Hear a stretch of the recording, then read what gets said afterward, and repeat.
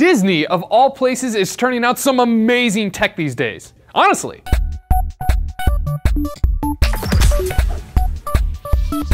When you think of tech companies, you usually think of places like Apple, Google, or Microsoft. But when it comes to advances in technology, you would rarely, if ever, hear the word Disney tossed around. Well, believe it or not, Disney has its own research lab that's been churning out cool pieces of technology since 2008. Like this algorithm they developed that can take a static 2D photo and turn it into a 3D model. It works like this. The algorithm analyzes different light patterns in a picture and then recreates a virtual studio based on the original light placement.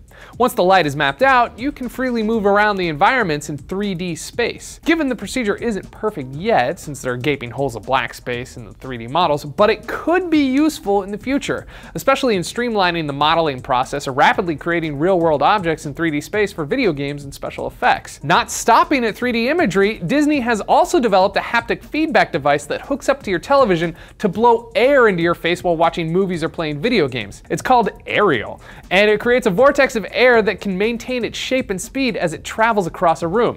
Aerial also has a flexible nozzle and actuators which can change the direction of airflow as an image is moving. So basically now if someone's shooting at you in a game, the bullets are actually going to start whizzing by your face. Or in the more Disney-friendly world, you'll be able to feel the air of a butterfly's wings as it hovers across your arm. Disney has also said the tech is scalable, so if it actually makes it out of the labs and into stores, it wouldn't be surprising to see it as an add-on for things like Kinect or even strapped to the side of a tablet. Would you want something like Aerial shooting air bullets at your face while playing a game in the future? Let me know down below.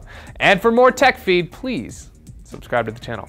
No, really, please subscribe to the channel. We're so close to breaking 100K and I hate begging! For TFN, I'm Scott Bromley saying, oh boy, I love technology.